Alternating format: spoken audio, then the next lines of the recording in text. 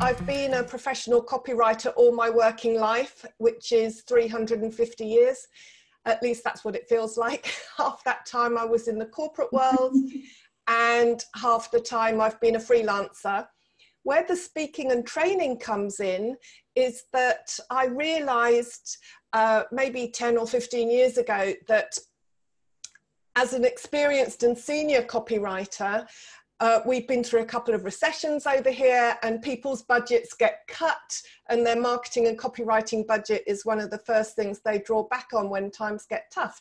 And I thought, well, what have I got that junior copywriters and people who haven't got the level of experience as me, people that don't charge the fees that I do, what have I got that they haven't got? And I realized then there was an opportunity in training and speaking about how to make your words work more effectively, how to identify your core message, how to make your website work, which is what we're talking about today.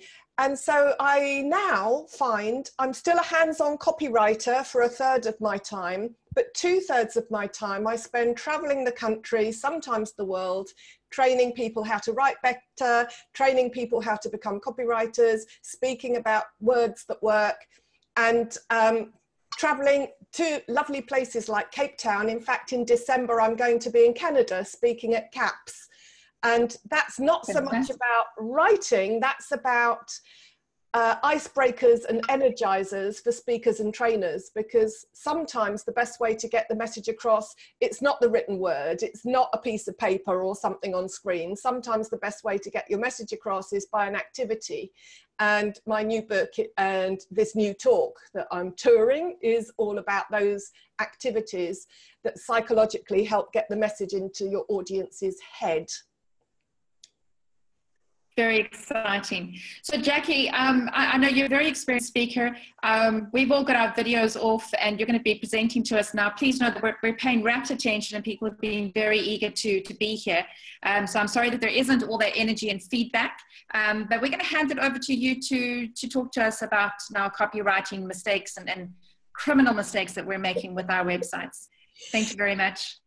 Okay, well, thank you for inviting me. I'm honoured to be part of this first virtual meeting with my friends in Southern Africa and beyond. What I've done is prepared a sort of top 10 rundown of the classic mistakes that speakers can make on their websites. I'm not going to be really technical, so I'm not going to talk about HTTPS or about the code or any of that, because I'm more interested in the content and the things that you can influence. So I'll tell you what I will do at some points is share my screen, because my hope is that we can do some live demos. And I don't want to name and shame anybody, but what I'll do is share my screen and show you what I found and some useful tools that you can then play with and that will help you with your own web presence in future. And as Charlotte said, if you've got questions as we go along, then type them in the chat box. And there are a couple of people who kindly volunteered to have their site or their content reviewed. We'll see how we do with time, and I'll save that to the end if we've got time. I haven't yet seen these websites from the volunteers. There's a bit of an echo going on. I hope you can hear me okay. Right, it's stopped now. So I will do live site reviews, fingers crossed if we get time.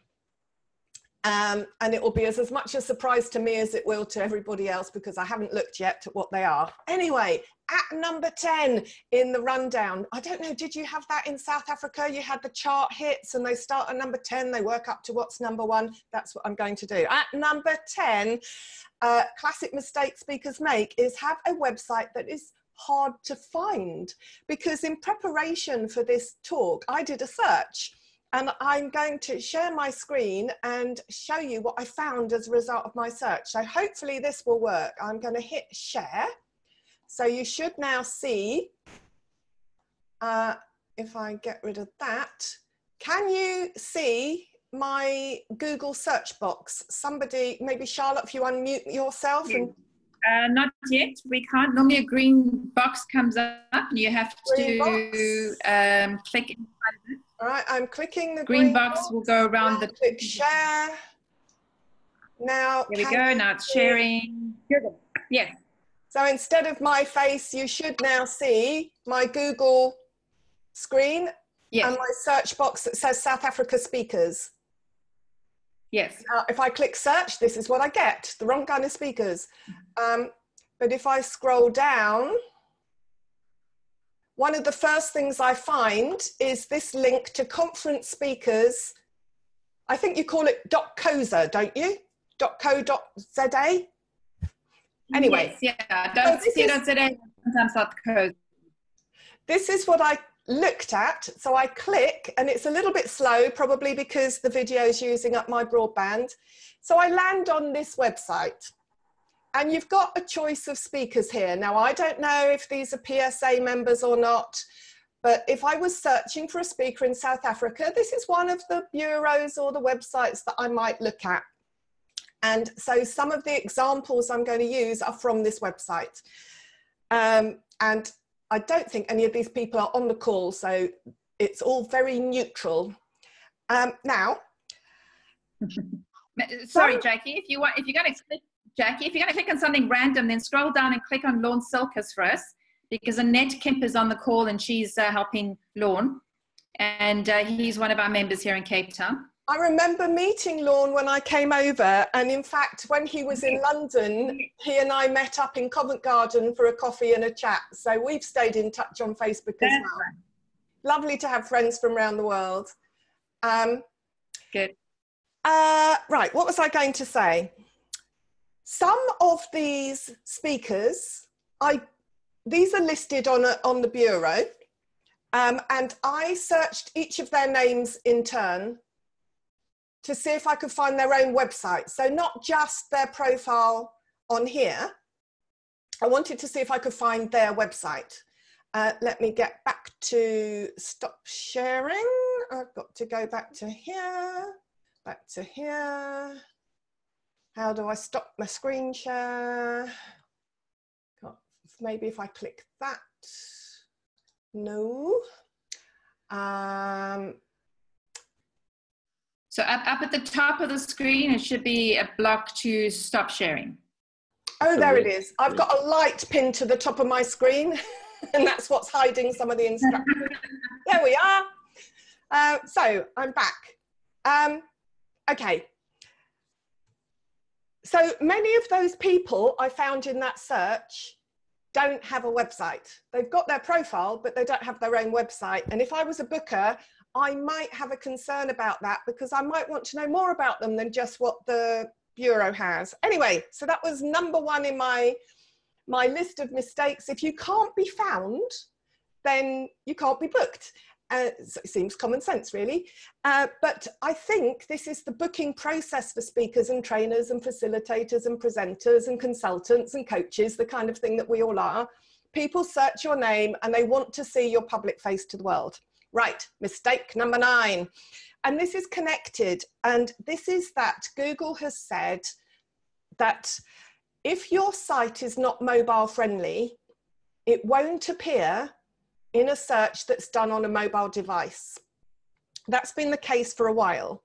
And so Google, useful people that they are, have released a tool that you can check at a glance if your site is mobile friendly. So this is my mistake number 9, and I thought we'd do a live demo. So I need a volunteer, whoever's first to type their web address in the chat box. I'll then copy paste that into Google's mobile friendly test tool, and we'll see what it comes up with. Fingers crossed this will work. Okay, we've got one. Oh, hello. We've got several. I'm only going to use one. And the first one was carlspeaks.com. Oh, thanks everyone for being so interactive. But this is how it works. I'm just copying that. I'm going to go back to screen share.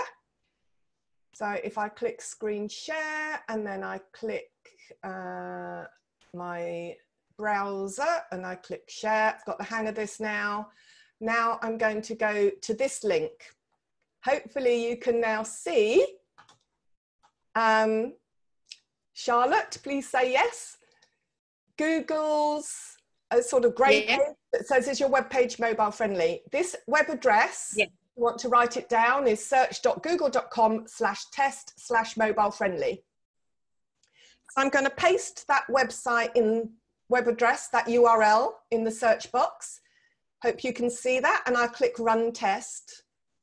And Google's testing it now. You should see the little blue bar scrolling along. I'm describing what's happening because I don't know how big it is appearing on your screen at your end. So the little blue bar is still scrolling along. It's analysing. It's nearly at the end, a little bit more analysis to go. What it should come back is a score on 4 categories that will tell you if this website works on a mobile device or not. You never know what's going to happen with a live demo, do you? It's always slightly risky. But this is very exciting. It's free. You don't have to log in. As you can see, there's no registration required. Anyone can do this. And if you just search Google for mobile friendly, you'll find this link. search.google.com/test/mobile friendly. Here we are. Hurrah! The page is mobile friendly. Can you see that? It says it's easy to use on a mobile device. It does say there are page loading issues. So you can click to view the details, and then you can see these additional resources that Google gives you access to. And you can see a screenshot here. I think you can probably see my mouse moving around on screen as well. You can see this is what it looks like on a mobile device. And if I view the details of the page loading issues, it does say that 22 resources couldn't be loaded. So I'm not techie enough to interpret what all that means, but it's showing there are some errors for the Google bot. And that might be deliberate or it might be accidental. And it says something here is being ignored by Google. There's a bit of JavaScript, it says. So that's something that you might want to talk to your web designer, web developer about, because it's a bit outside the scope and remit of my understanding. I'm sorry about that. I'm more into the content, the words and the pictures and the pages and the structure. That's where I can help, not technically. Right, now let me get back to stop sharing that. But that's a useful tool there for anybody. Let me just copy it and paste it in the chat window. There you go. There's the link to Google's mobile-friendly search tool. So you can check your own site, you can check anybody's site. It's free, it's easy. And ideally, if you know your audience search you and you want to be found on search, and if you know they search you on a mobile device or an iPad or a tablet of some kind, and you want to be found, which, to be honest, it doesn't apply to everyone. I can be found on search, but I'm not worried if I am or not, because all my work comes to me from word of mouth. So don't get too hung up about being found on search if that's not your route to market. That's my disclaimer. Anyway, that's mistake number 9 if it's one of your objectives. Number 8. Here's a mistake I found from my analysis of those websites on that speaker bureau I looked at. And that's a website that is obviously out of date. One of those speakers that appeared in that listing, their most recent blog post was 6 years ago. Now, if I'm a booker or a potential client looking at somebody's website and it hasn't been updated for 6 years, I'm going to start thinking, is that speaker still in business? Why is their content not fresh or refreshed? Why, at the very least, do they not?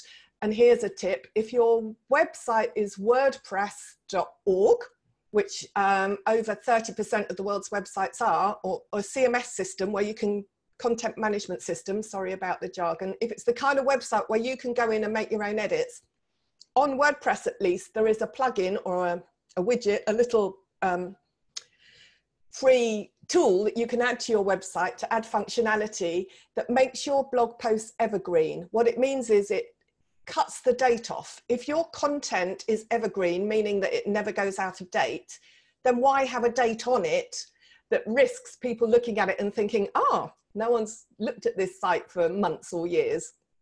Is it still active? Is it still alive? So that's mistake number 8. Make sure that it looks fresh. And one way to do that is by taking the dates off your evergreen blog posts. At number 7, and you'll notice a theme with all these mistakes, they're all about, ideally, about making stuff easy, making it easy for your audience, your target audience, your target market. So number 7 is if your website is hard to read. Now, I'm going to show an example of what I mean. And so apologies to anyone that knows this speaker. It's screen share time again. I'm going to click this. I'm going to click this. I'm going to click this. Right, here we go. Here we have Quinton. Oh, he is a PSASA Hall of Fame speaker. Sorry, Quinton. My problem with this homepage, someone say yes, you can see it, just to check that the technology is working. Yes, we can see it. Hurrah. My problem with this is twofold. One is that there's so much capital letters. Can you see this bit at the top? Top international conference speaker is all capital letters. And then all of this, originator of the acclaimed business presentations, blah, blah, blah. And then up to Hall of Fame, PSASA. All of that is capital letters, and it's gold on black or white on black. There are 2 reasons why that is a challenge. Let me scroll down a bit more. And then you've got a whole load of white copy on a grey background. And at least that's not all capital letters. Now, I'm going to come back out of screen share to explain why this is a problem. I'm going low tech now. I'm going pen and paper. I'm going to write a word on a piece of paper. I have to reach down and get one. So say I write the word speaking, and I'm going to write it in capital letters. Hold it up to my camera. Can you see the word speaking in capital letters? Yes. If I now draw, yes. What happens is once you have learned to read, let me explain this. My degree is psychology. Psychology and copywriting are very closely linked, because what you're trying to do with copywriting, you're trying to use your words to influence behavior. You're trying to make someone take an action. You're trying to make them change their behavior, or phone a number, or download a document, or give you their email. You're always trying to influence somebody to do something, so with your words. Now, when people have learned to read, you no longer read by spelling it out letter by letter by letter. You read a whole word at a time. Your brain, once it can read, it reads really quickly. And how you read is by the outlines of words. So I've drawn an outline around the word speaking in capital letters. You can see that it's a rectangle. Now, if I write the word speaking in upper and lowercase, and then I'm going to draw an outline around that.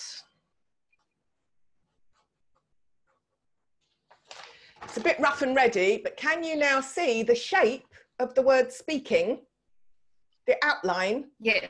It's got ascenders and descenders. It goes up and down. And that is ease of reading, where all capitals is okay for the odd headline for 2 or 3 words at a time. But can you see how it slows down comprehension?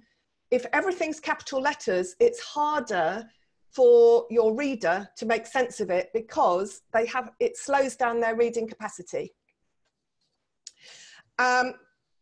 And that's the reason. It's because everything is the same shape, instead of having all those little visual cues about the English language, having letters that go above and below the X height, as it's called technically, the height of the letter X.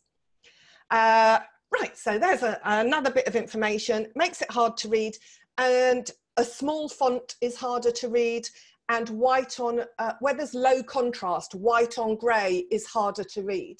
So sorry, Quinton, I didn't mean to embarrass anybody that anybody knows, but that was one of my tips. because you don't want to do anything that makes it difficult. Right, number 6, mistake number 6 is making it hard for people to buy. So when people are Googling around and they're trying to find a speaker or a trainer, presenter, whatever they're looking for, or they've met you offline and through your other marketing activity, they've got your business card because you've been networking and they're checking you out online. So they Google your name, they find your website and they decide, yes, this is the person I need to book, or this is the person I need to have a conversation with to decide if we've got any working opportunity potential to discuss. You've got to make it easy for them. Now, there are some things that will do that. Even 2 years ago or 3 years ago when I visited Cape Town, you had 3 seconds for them to get the idea of your website before they clicked away. Now it's down to half a second. So at a glance, they've got to be able to see who you are, what you do, that you're right for them, and that what you offer is what they need and what you want them to do next, most importantly. So some tips around that. One is that the expected place for contact details is top right on a web page. If your contact details are anywhere else, you're missing a trick, because they, if someone has to look around to find them, then that's a chance to lose that person. Tip even beyond that, and this is slightly technical, sorry, but if you have access to your meta tags, your meta descriptions, or you can brief your web designer, you know when you do a Google search, you get a list of results and it will have a link and a couple of lines of text and a link and a couple of lines of text. Top tip, if you have your phone number or your contact details in that description text, it's called the description meta tag. Again, with WordPress, you can have plugins that will give you access to this, and that will take us down a whole rabbit hole of SEO, which I don't want to talk about. Not on this call anyway. Then someone who searches you, they don't even need to see your website. They don't even need to click through in order to contact you, because I don't know about you, but I use Google like an address book. I can't be bothered to find someone's business card that I met them ages ago. I just Google them. And if I can find their contact details without even visiting their site, then all the better. So top tip, put your phone number in your description tag or get someone to do that for you. On your website, have your contact details top right. And then some other things about calls to action. Every page, you have to tell people what is your most wanted response. What do you want them to do next? And some tips around that. One is, you have to have what in marketing terms is called a call to action. Tell them what action you want them to take. Now, if you're as old as me, you will know that back in the old days, the only way to respond to anything was by clipping a coupon out of a magazine or a newspaper. And if you can imagine what a coupon looked like, it had a dotted line around it, it had a scissors symbol, and it had the words "cut here." Because all the research shows more people cut it out if you have the scissors symbol and the words "cut here." Today, if you ever do online shopping and it arrives in a plastic sack, you'll find there's a dotted line and a scissors symbol and the words "cut here." And chances are, unless you're a real rebel, you cut along the dotted line because people are obedient. The point of all that story is that people will do what you tell them, and more people will do it if you tell them what you want them to do. So instead of just having a phone number, have call now, it's free, or whatever, and the number. The science shows more people will call it. Or if you say, click the buy now button, it's orange or whatever it is, you have to tell them what to do. Now, the thing with calls to action is there's research to show more people click it when it's a button than they do if it's a text link. And the wording on the button is critical. You might know Shelley Rose Charvet wrote a book about the lab profile. She spoke at PSA UK a while ago. I think she's Canadian. But anyway, she's got some books on this. And she said, for example, that if you have a blog post, a lot of us will have a blog with little teasers and read more links. And the idea is you want people to read your little heading and introduction and then click the read more button to read your full article and all your lovely content and wisdom that you're sharing. Now, if you say, instead of read more, if you say continue reading, what Shelley says is that more people will click it, because there is a subtle psychological shift going on that read more, that's what I call a top-down instruction. It's from you, the company, talking to the reader, bossing them around saying, read more. Whereas if you say continue reading, that is granting the power to the reader. Psychologically, they think, oh, I've started reading, so I'll finish. And the evidence is more people click it. There is a whole load of stuff around this, what you say on the button to make people click it. And in fact, I've got a blog post that says about Best Buy, the company in America that sells, I think, household products. They, by changing the wording on their button, increased sales by $300 million. And it was because they had a buy now button or add to cart, add to basket button too early in the thought process. And when they changed that button to say next or continue, I can't remember the exact word, but I'll paste the link in the chat box so that you can see. They boosted sales so much because psychologically their people were on their website, their customers looking at products. They didn't want to buy it just yet. They wanted to go one or two little steps further into the website and then commit to buy it. It made all the difference to sales. Give me 1 second while I just type this in my web browser so that I can paste it into this text box. Give me a moment. There's no... While you're doing that, Jackie, no point in delaying, is there? Let's do it right now. There we are. It's a blog post I wrote called How to Make Your Call to Action Buttons Work Better. So there's something, a little light reading for you later on.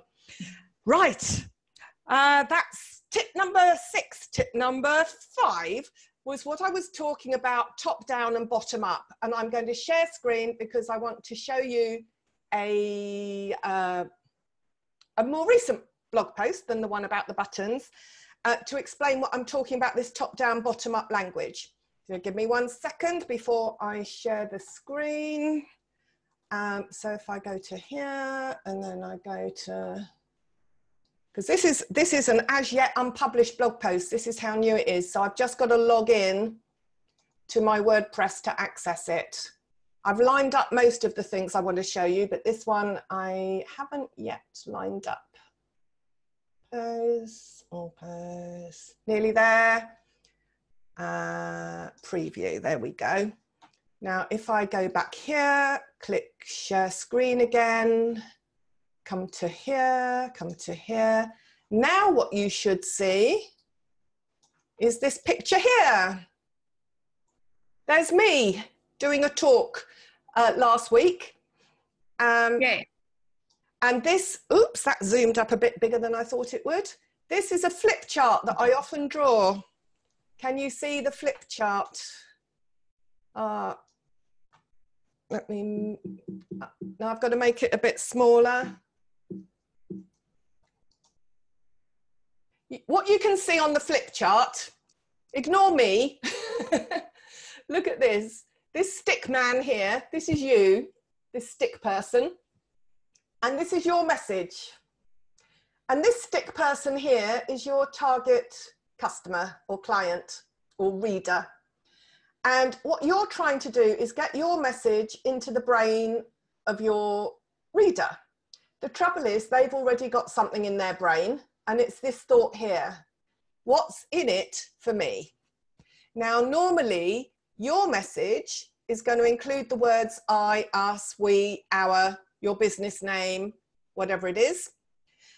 But there are only 2 words that answers their question, what's in it for me? And that is the words you and your.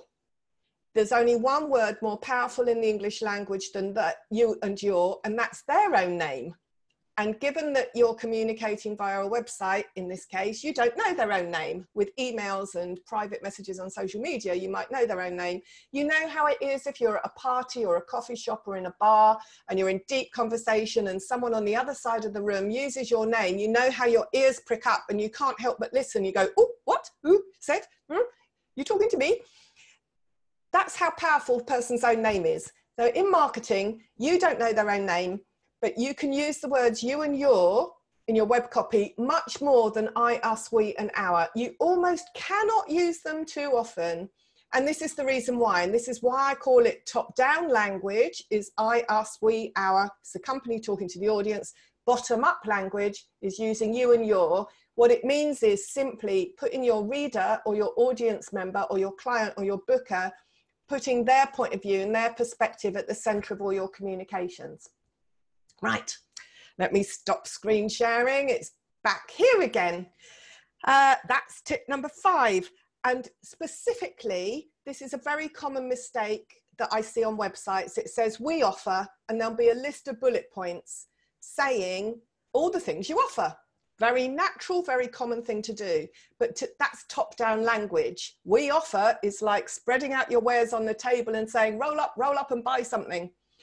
To change that to bottom-up language, all you do is change we offer into you can choose, and then have your bullet point list. It's a very simple little twist that turns writing into copywriting. So there's my tip number 5. Number 4, psychologically again, anything you say about yourself, people are going to think you're after the money in their pocket.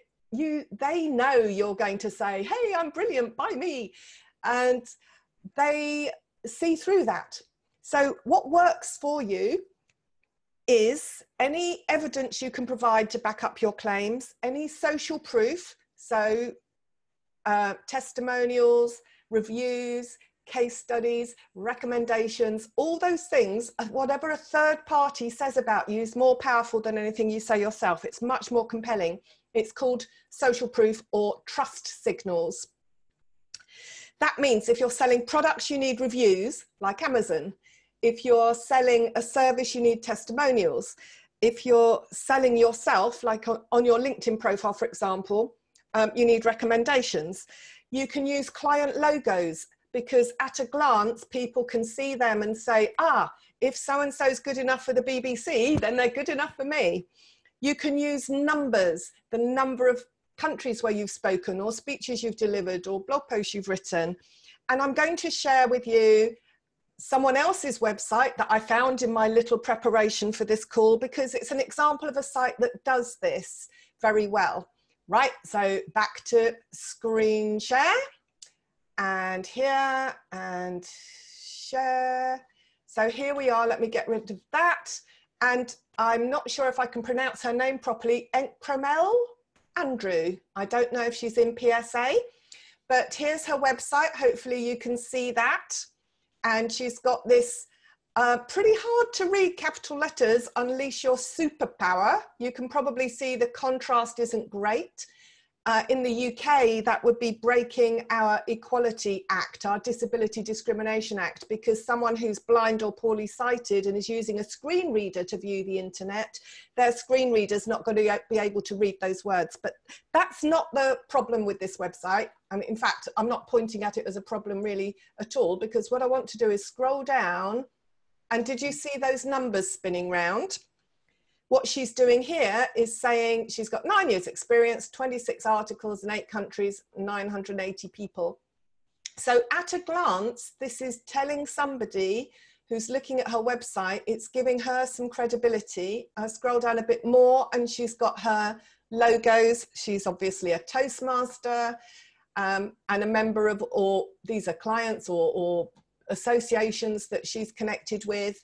And this is all shortcuts to decision making. What this does to somebody who's looking at her website, it says she's credible, she's serious, she's been doing this a while, she's trained, she's got some quality connections, and all this is giving them third-party evidence that she's good at what she does.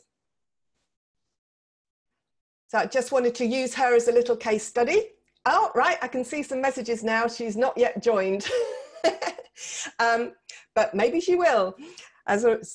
Now that she knows she's had a name check in a virtual meeting without even knowing about it.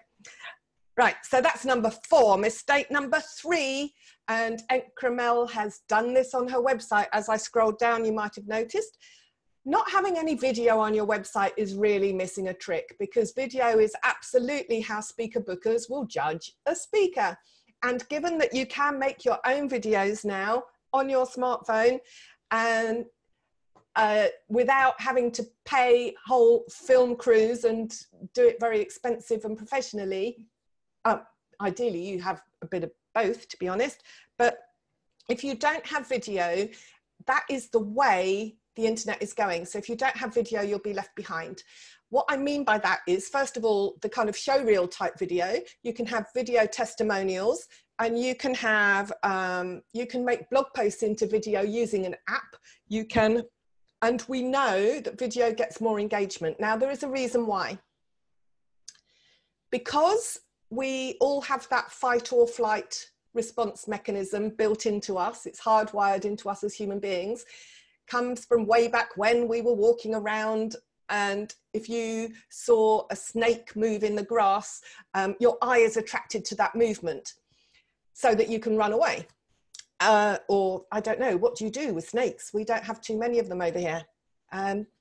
Hit them on the head with a stick, I don't know, maybe not.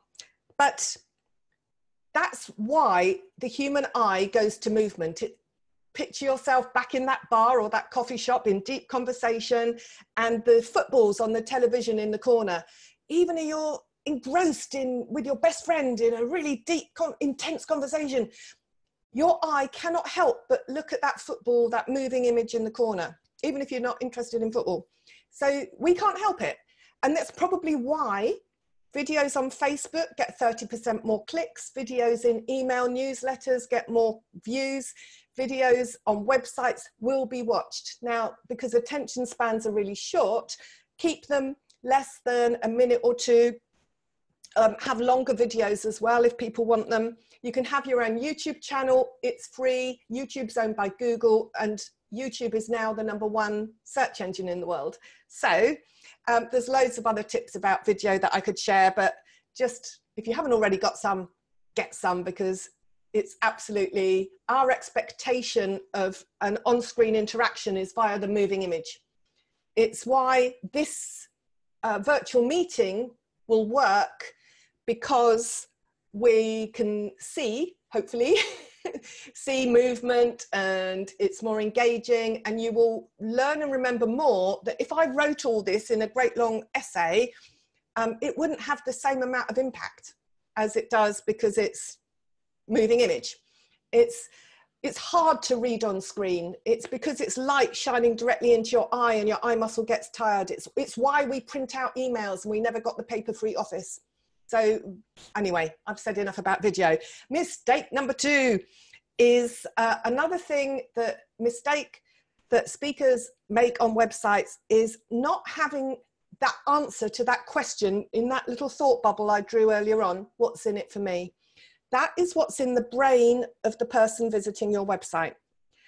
Now you want to answer that overtly, because here's a story. This was a study some years ago about queuing and how angry people got when they were in a queue. Now you might know here in Britain, we have a culture of standing politely in a queue. I think this study was done in America, but it was queuing to use a photocopier. And they wanted to see how angry people got when the researcher jumped into the queue. They pushed in out of turn. So the first part of the experiment, they pushed in and everyone got upset and angry. Second part of the experiment, they pushed in and they said, please can I go first because I've got to make some important copies for the board meeting. And everyone went, yes, fine, no problem, you can go first. No one got angry. Third time, they pushed in and they said, please can I go first because I want to make some copies. And everyone said, yeah, fine, no problem. Now they hadn't actually given a reason. The only difference was the word because. And this is the power of using, explaining or answering what's in it for me in your marketing and in your content. So what it means is you have to give a reason to choose you. And if you are, let me use another analogy. If you're in a restaurant and the person serving you says, would you like to try the pie of the day? You're going to answer in your head, well, yes, maybe I will, maybe I won't. If the server comes and says, would you like to try the pie of the day because it's the chef's grandmother's recipe and it's all freshly caught and locally sourced produce and it's all organic, or they give you a reason why to try the pie of the day, all the research is more people will go, yes, I'll try the pie of the day, it sounds amazing. So this power of the word because, whether it's implicit or it's overtly stated, is something, again, that makes a real difference to whether or not people will go ahead and choose you. So top tip, whenever I'm working with clients on websites, you know, most websites have a homepage and they have about us and they have our products or services. They might have testimonials and reviews of case studies if you're lucky, and then a contact page and a blog page. Those are normal pages on a basic, simple website.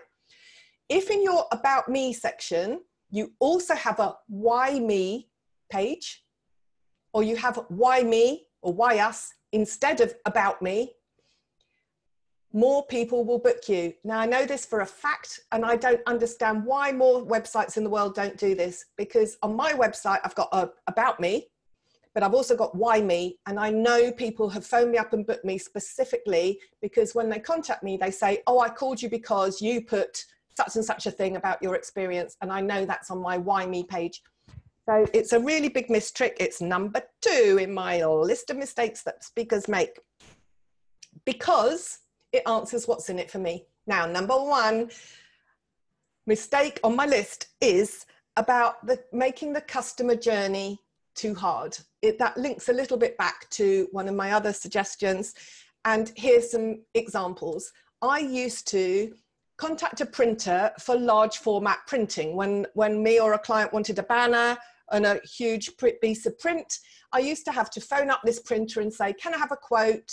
The banner's going to be these dimensions and these colors, and this is the date I need it. And 2 or 3 days later, they would email me back with a quote.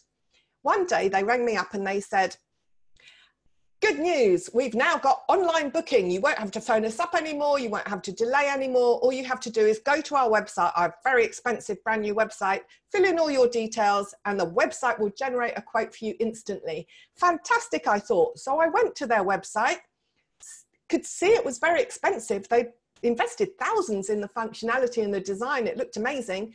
But the first thing I had to do to get a quote was choose which printing press I wanted my banner to be printed on.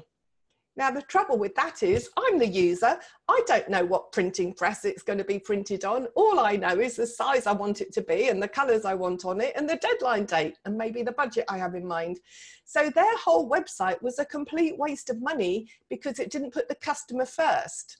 Now, lots of coaches and consultants make the same mistake because they have on their website, their list of services, a whole list of sub-pages saying, we do this, we do that, we do this, we do that. And they're expecting the customer to choose their route through their website. So that's not how it should really be.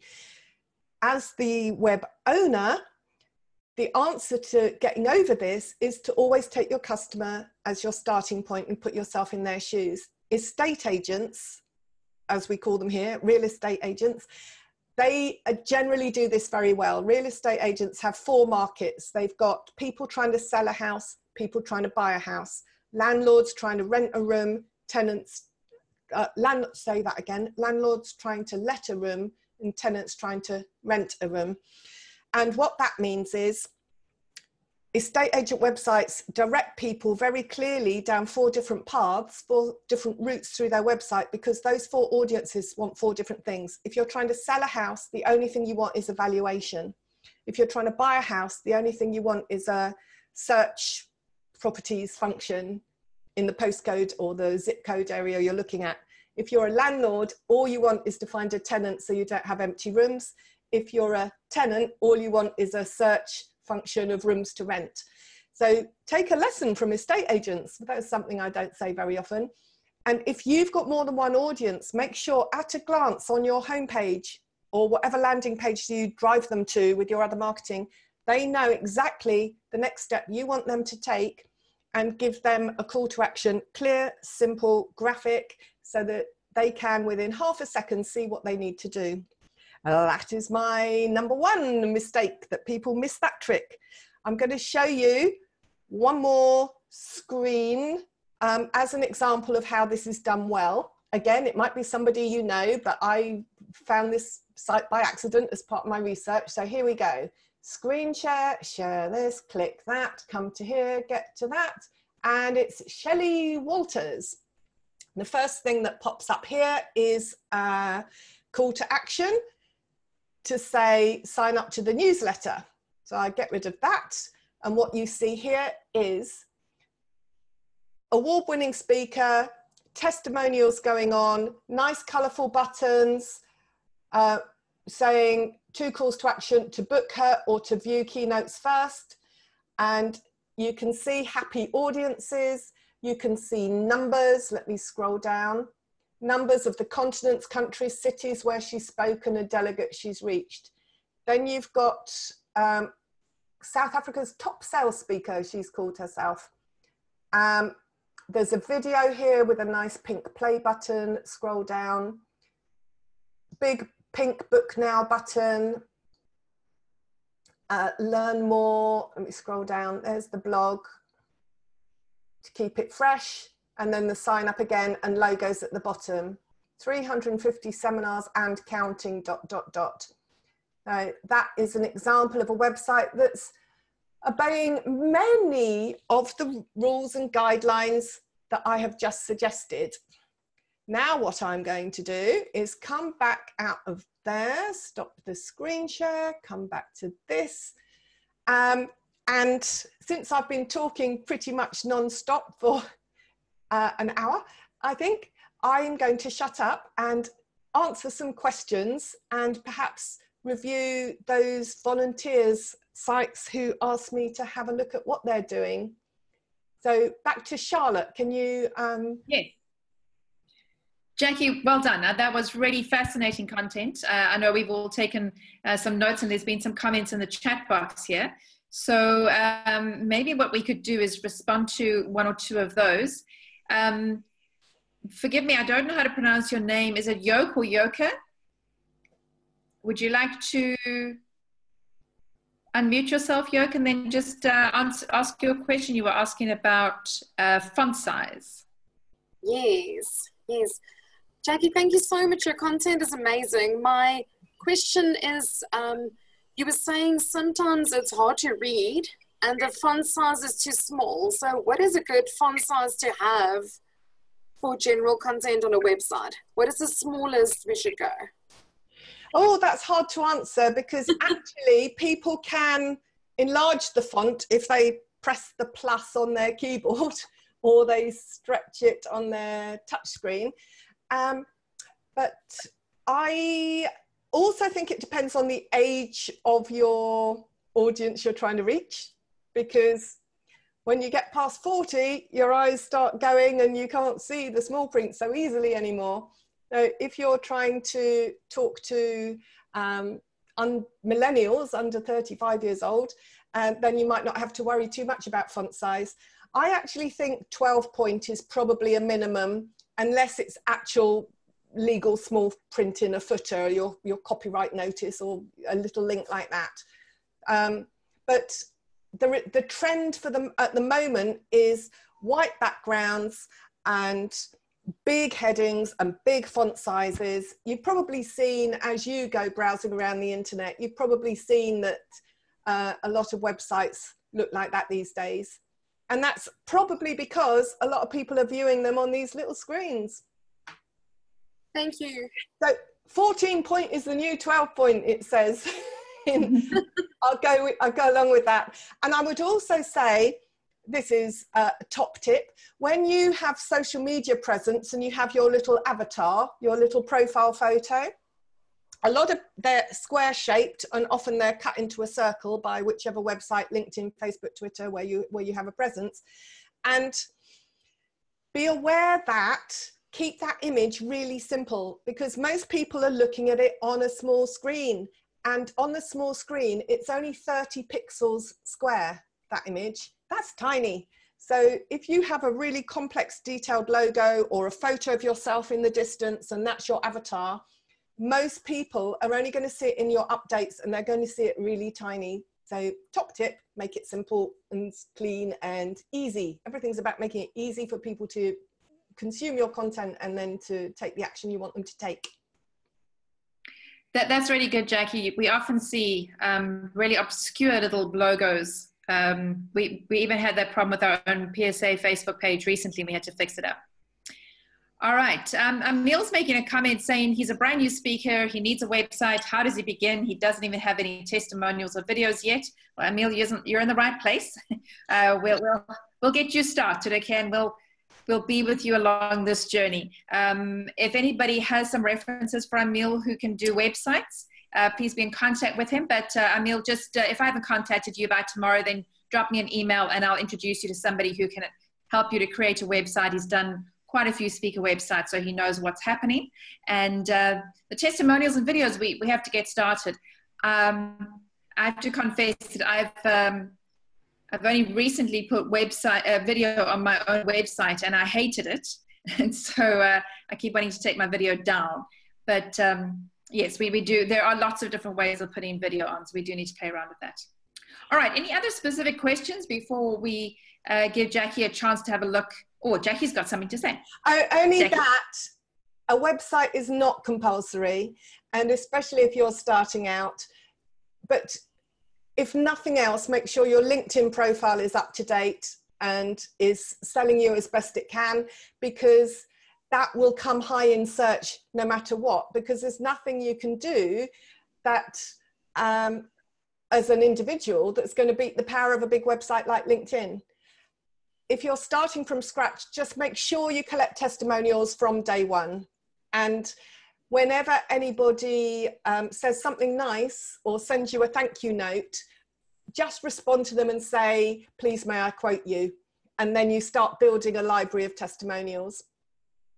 And the only, that's very good. The other third tip from a newbie is always monitor the source of all new inquiries, because otherwise you won't know which of your marketing is working or not. So when anybody new contacts you, always from day one, ask them, how did you hear about me?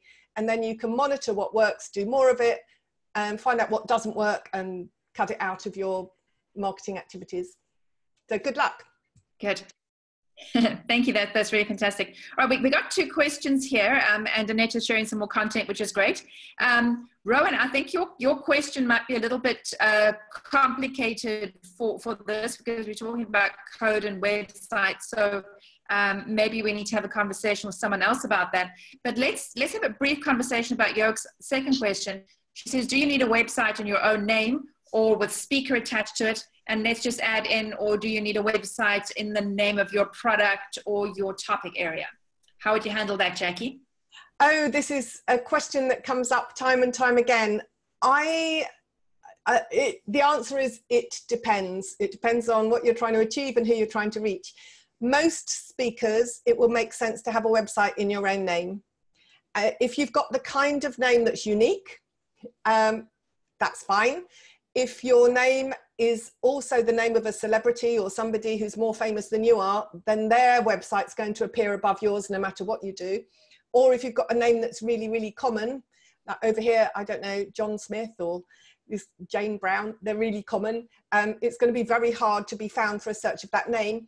So, and if what you're trying to sell is yourself as a speaker, as opposed to anything else, or you have your name plus the word speaker to distinguish you from someone else with the same name who does something else, then absolutely do that as well. If you trade as a company, and for legal and accounting terms, I have a company name, but I found people, when you're an expert, people book you because you're you. So marketing yourself under your own name is probably the best way to go. But with the disclaimer that it all depends. It all depends what you're trying to achieve. That's very good. Jackie, I also want to add into that there's a lot of conversation that talks about whether we should be branding ourselves primarily as a speaker, in that obviously there are some conferences and the conference organizers and the bureaus that go out, you know, wake up in the morning looking for a speaker, but the majority of people who hire us in companies or come to seminars they're not looking to engage with a speaker. They're looking to engage with someone who can solve their problem. So every time we, you know, promote ourselves as a speaker first before anything else, people are saying, well, I don't need a speaker. And then you say, well, this is the problem I solve. It's like, oh, that I need you now. Because, you know, they might need a copywriter way more than they're going to need, or copyright an expert before they need a speaker. So, you know, it's not a conversation that we can easily wrap up about the name. I know that when I started with a website in the name of my registered name of my company, which didn't make much sense. Then I set up a website in my own name, except my name is shared by a lot of other Charlotte Kemps around the world, including a porn star, which does a bit of damage to my brand. And then recently I've set up I bought the URL and I redirected it to my website in the name of the brand that I'm marketing myself under, The Future's Alchemist. And that makes it, you know, I can put that name forward. They're going to land back on the same website. I might develop two later on, but it's a quick solution to this problem. Lee has got a nice answer here. She's got her full name is Lee Joy Mansell something Playdel. I've chosen to name my website leejoyinspires.co.za, and that's I think very nice, really good. Okay, all right, we have about 15 minutes left. Jackie, do you want to have a look at someone's website? I know that we put Carl's website forward for you to have a quick look at. Okay, do you want to glance over that for us? Let me have a little look then. Right, I'm back to screen share. And here and here. This is Carl's website, and the first thing I see is this is instant top of the head reactions. You've got a picture of a microphone. That is the point of view of the speaker rather than the point of view of the audience, and I think that would be my challenge with the picture, because it's almost a top-down picture, not a bottom-up picture, if that makes sense.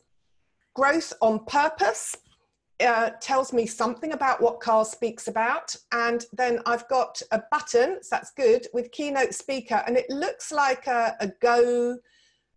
I'm not sure if it's a play button to a video. But then we've got some who, what, when, where, why, how type questions, where you are.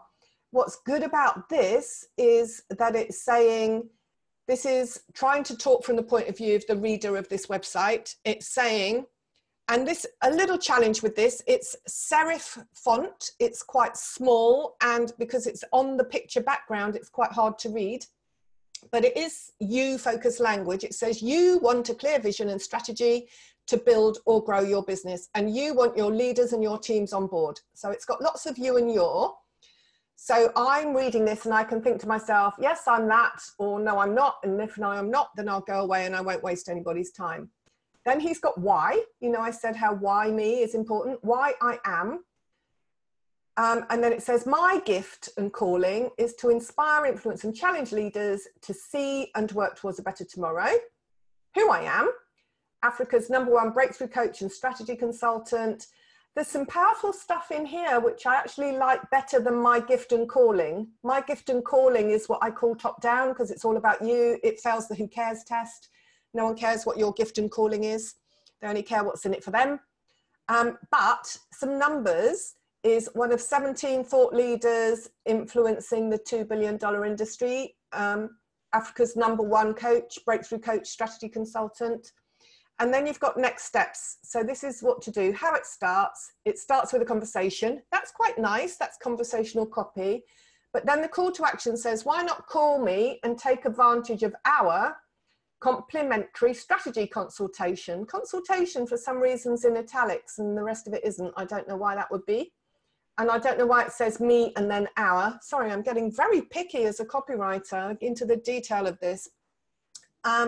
So I think that could be stronger, because if it starts with a conversation, you'd have your call to action here so that they can actually read that and go, yep, I'm ready to go. What do I click?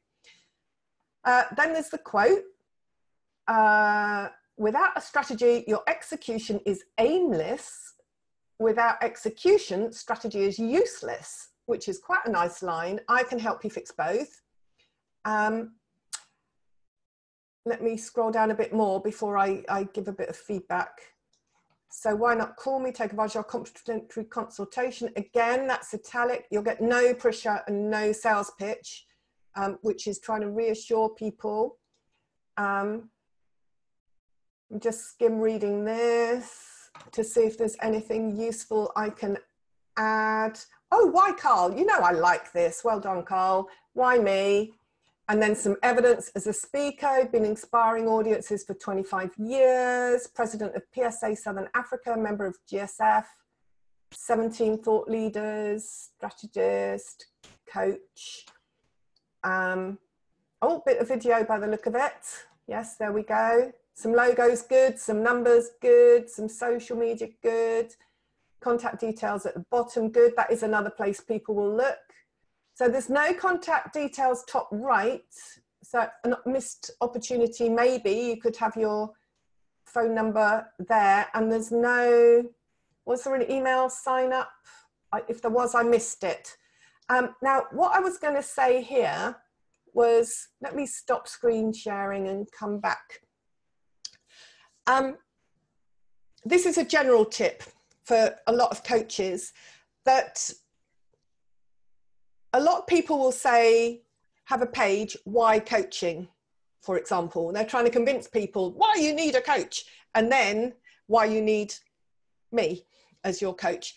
But it's why you is more important, because no one's going to be on your site if they don't already know they need coaching. So the job of your site is not to convince them they need coaching. The job of your site is to convince them they need you. Does this make sense? Because they're on your site either because they know who you are already and they're checking you out, or they're on your site because they know they need a coach and they've been Googling around, or they've been recommended to you and they've landed on your site by accident, by design, by AdWords, by SEO, by social media. Somehow they've landed on your site. They don't need convincing they need a coach. They, in their head, they already know they need a coach. They're looking at your site to say, why do they need you as their coach and not somebody else down the road, or in the next country, or the next website they visit? So often, this whole answering why me is the biggest thing, the biggest way your website can serve you, because that's answering what's in the head at the point they're on the website, because the website's just a step in your process. Something has happened before they visit your website, and something will happen after they visit your website. Your website's just this piece in the middle. It's the step in the process that has to just move them from where they were here to where they are there. So, you know, well done. There's lots of great stuff about that website, Carl. There were just a few little observations as I scrolled through. And there was somebody else sent me something before the call. Let me just see. It was Vilmien, is that right? Did I pronounce that properly? Vilmien, yes. Vilmien. I've turned my emails off because I didn't want them to keep pinging and interrupting us during the call, but perhaps if Vilmien's still here, could you repeat what it was that you wanted me to talk about? It was something to do with a video script. Maybe we've lost her. Oh, Vilmien, yes, I can see you're unmuted. So maybe you can repeat your question. I'll see if I can help. Oh no, Jackie, it's quite detailed. No, you have my website there, but I'm redoing front and trying to redo a video and the webinar. So that is what I've emailed to you, but it's okay if it's not part of this session now. I'll contact you privately. Okay, that's fine. So any more for any more? Great. All right. Yeah. A few more minutes. Any more questions of a general nature, perhaps, for Jackie? Can I ask the question? Yes, Carl. Thank you, Jackie. That was very helpful, especially those little things that I missed.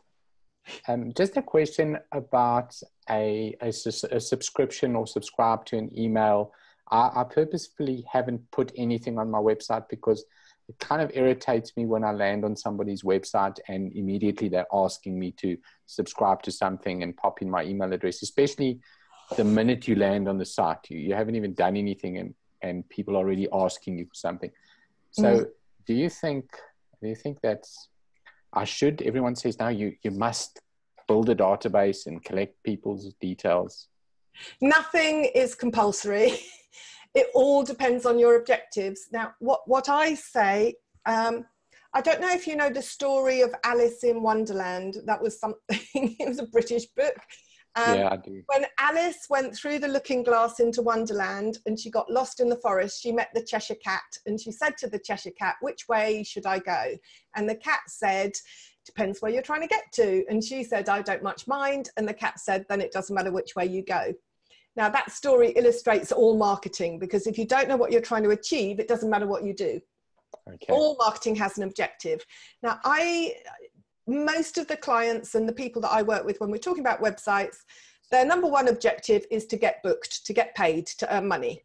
And so the whole website is designed working backwards from there.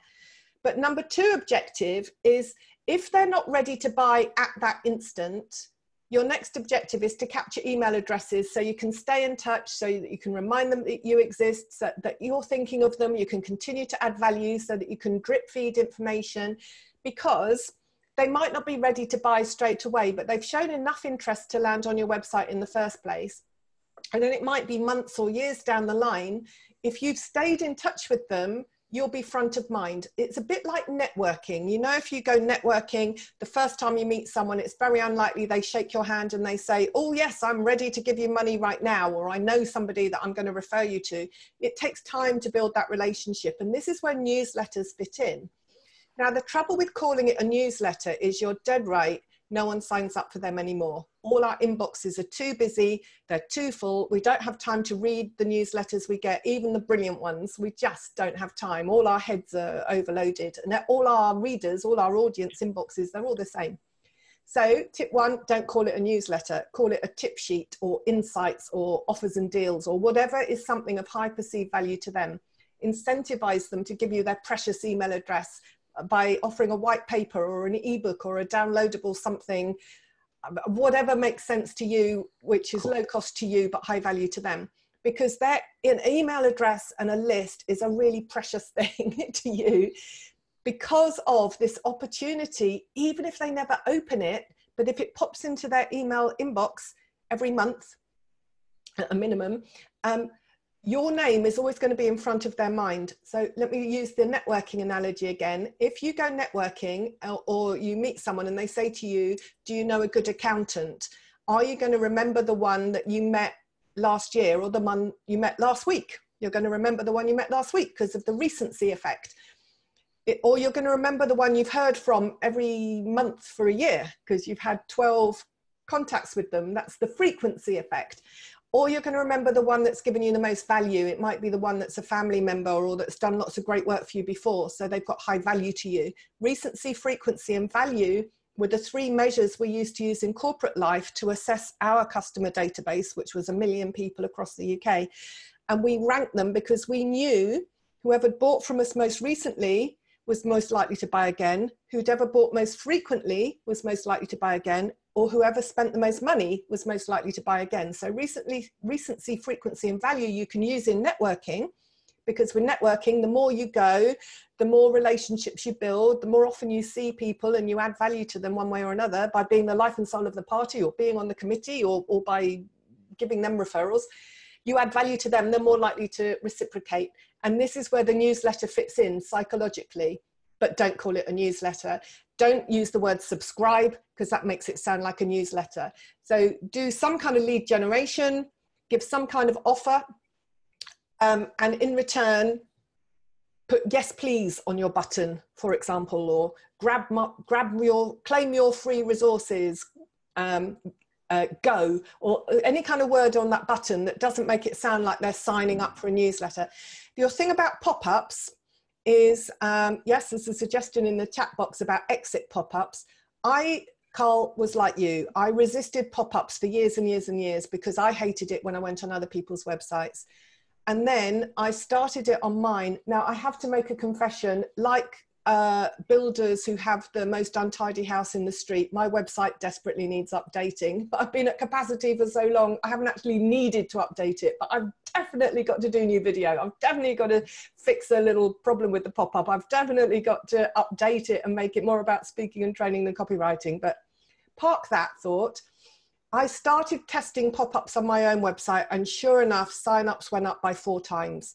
Now, I don't know if any of those people went on to become customers, because that's not a measure that I can even monitor. I just know that my list grew 4 times faster because of having a pop-up. And it might be people are filling it in just to make the window go away because they can't find the little X to close it. I don't know. But that's my own experience. And it's my recommendation to most people, if it fits with your objectives, to reuse, recycle, repurpose blog posts in a digest or send them to your list. They land in people's inboxes, and even if they don't open it, they're reminded who you are, what you do, and then you're front of mind when they or someone they know needs you. Sorry, that was a long answer to a short question. No, but that was a really, really good answer, Jackie. Thank you. I think many of us had that same thing. We have a little bit of, and we talk about it often in our Cape chapter in particular, kind of a distaste for, personal promotion, which is a little bit foolish because we can't actually afford to hire a PR company or a praise singer to go ahead and market ourselves. So, we have to do it. And the newsletter question is raised very often, but I really like that. We do need to communicate.